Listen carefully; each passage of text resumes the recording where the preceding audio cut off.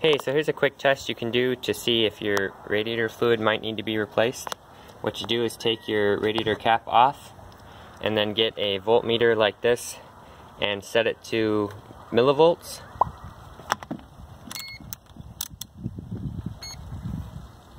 And then you can take your red lead and put it on the negative terminal of your battery, and then put the black lead in your radiator fluid.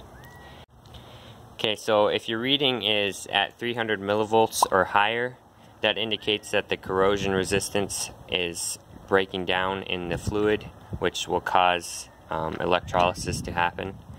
So this fluid is reading at about 298. So that indicates that you might need to replace your fluid. It's just a quick test. Hope this helps somebody. Thanks for watching. One.